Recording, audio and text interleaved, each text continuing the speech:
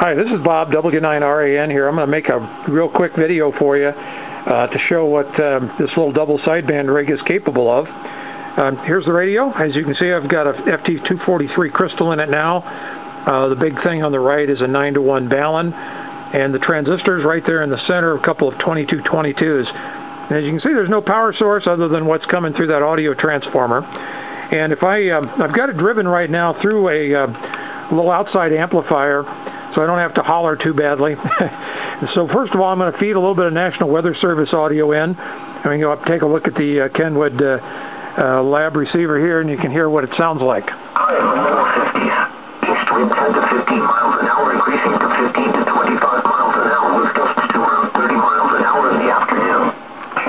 So there you go. Here's a waveform off the scope. And that's about that's a 2-volt peak-to-peak setting. So we're getting about 100 milliwatts of audio. And I've got a microphone hooked up, so we can go back here again. Hopefully you're hearing this through the speaker rather than through me direct. But testing, 1, 2, 3, 4. This is W9RAN operating the double sideband rig on 3825 kilohertz.